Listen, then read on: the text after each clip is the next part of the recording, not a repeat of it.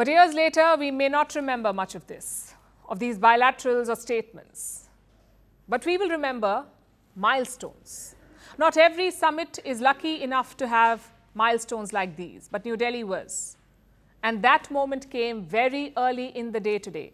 The G20 leaders took their seats inside the summit hall. Prime Minister Modi gave his opening remarks. He invited the African Union's president to join the round table. Look at this. आगे की कार्रवाई शुरू करने से पहले मैं African union के अध्यक्ष को G20 के स्थायी सदस्य के रूप में अपना स्थान ग्रहण करने के लिए आमंत्रित करता हूं।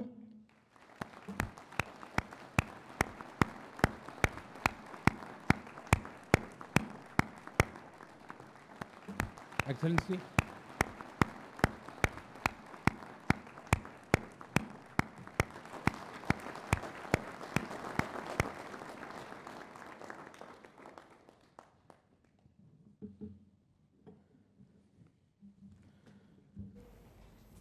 I must say it was very dramatic and perhaps by design. Membership for the African Union was long overdue. We told you about this yesterday too. The continent makes up 17% of the world population, but until today, they had one member in the G20. All of Africa had one member. One member for 17% of the world population. India took the lead in correcting that, in lobbying for the African Union's inclusion. So the drama was necessary. Chances are these pictures will be etched in G20 history. The African Union president being escorted to the table, the new plaque being placed in front of him, the embrace before taking the seat, all of it was historic. And it's only fair that this happened under India's presidency. We have a lot of history with Africa, like the colonial experience, the freedom movements, and later on, our non-alignment during the Cold War. Today's events reaffirm that commitment, not just to Africa, but to the entire global South, the so-called developing world. This summit is a huge win on two counts. One, the ability to host such an event. We're talking about complicated logistics here. Dozens of leaders, dozens of VVIP jets and motorcades. A lot can go wrong in such situations, but India has pulled it off. It's a huge learning curve for the country and for its people. And number two, the definition of the India way. What does that mean? We know there is an American way. Meddle too much, preach a lot. We also know there is a Chinese way, ignore opinions, force your will. But India has demonstrated that a third way is possible, the India way. It has 4 broad steps. Consult everyone, focus on the positives, minimize the differences, and build consensus. It may sound like pretty basic stuff, but right now, it is the need of the hour. You cannot end the war in Ukraine over 2 days in New Delhi. It's impossible. But here's what you can do. You can make progress on debt relief, review climate commitments, reform multilateral organizations, and set sustainable goals. So India focused on these issues instead, on issues that affect millions of people across the world. It's a template that should be followed. Consider what happened last year. Indonesia was president of the G20. Everything was focused on Ukraine.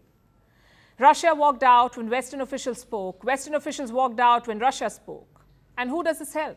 Not Ukraine, certainly not millions of people in the global South. So India has tried to avoid such face-offs. It has tried to focus on deliverables, which is why this G20 has been a huge boost for brand India. New Delhi wanted to use this summit to cement its role as a major power, and so far it has gone to plan. The global South has got a voice. Africa got membership, and the joint statement was accepted. It's proof of India's new role in global affairs, that of a policy leader, not a follower. It's also a big win for the Prime Minister. Every leader uses foreign policy to cement their legacy, everywhere in the world. Prime Minister Modi is no different. After taking office, he displayed keen interest in global politics. Around 10 years have passed since then. He's now a G20 veteran. Just think about it. Most of the current G20 leaders came to power after Prime Minister Modi, like Joe Biden, Emmanuel Macron, Fumio Kishida, Yoon Suk Yeol, Olaf Scholz, Rishi Sunak, all of them are relatively new leaders. Prime Minister Modi capitalized on that. He used his experience and India's clout to get things done. And if you think about it, this was not a normal G20. You did not have to be told that India was hosting it. You just had to walk on the streets. There were hundreds of banners, multiple advertisements, and of course, a lot of media interest. And why not? The decisions taken in the G20 affect people's life. So it's only fair that their voice is heard. Perhaps that will be the legacy of India's G20 presidency, focusing and listening to the people. Not just closed-door diplomacy, not just endless political bickering. A summit to actually make a difference.